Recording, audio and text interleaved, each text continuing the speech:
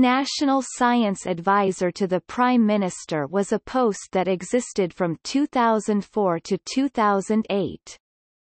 Previously, in 2003, the Privy Council Office published a framework for the application of precaution in science-based decision-making about risk under the government of Prime Minister Jean Chrétien.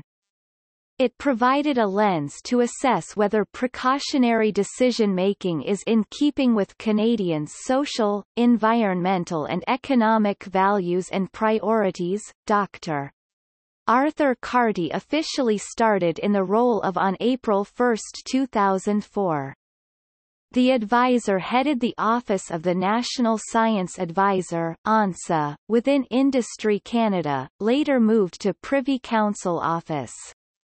Dr. Carty was previously the president of the National Research Council, and when Dr. Carty retired on March 31, 2008, the position was eliminated under the government of Stephen Harper. In the 2015 Minister of Science mandate letter, there was a priority to create a new Chief Science Officer position, and on December 5, 2016, the Minister of Science Kirsty Duncan announced the competition for the new position, to be called Chief Science Advisor.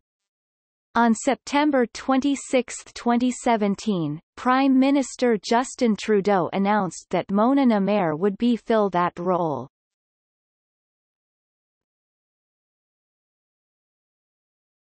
Topic. See also: